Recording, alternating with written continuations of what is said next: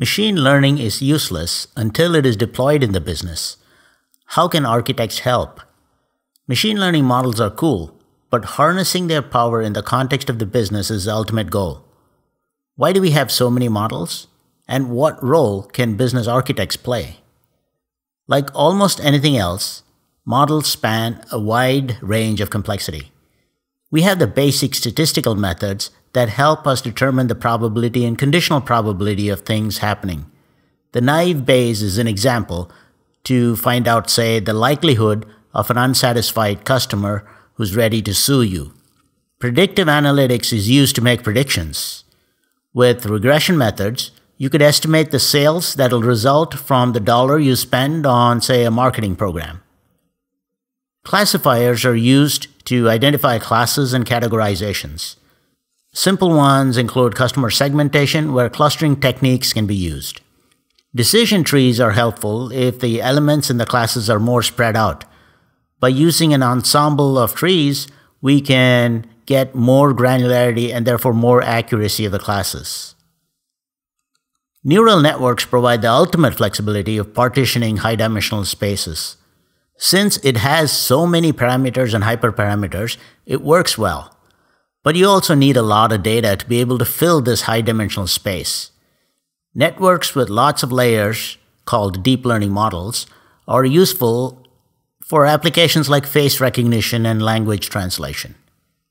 Okay, so we have all these models, but ideally we would like business people or business architects to be able to model with these techniques to achieve some useful business outcomes.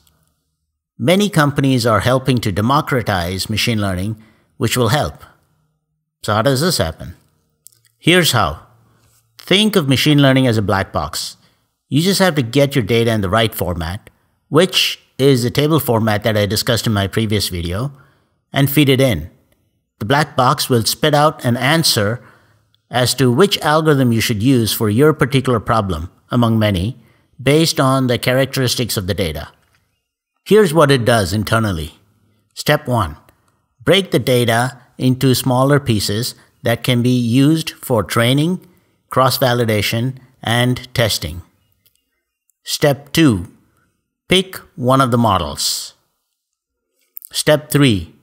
Runs against this model while adjusting the parameters of that model automatically in, say, some increments of 0.5. I'm just oversimplifying here. Step 4.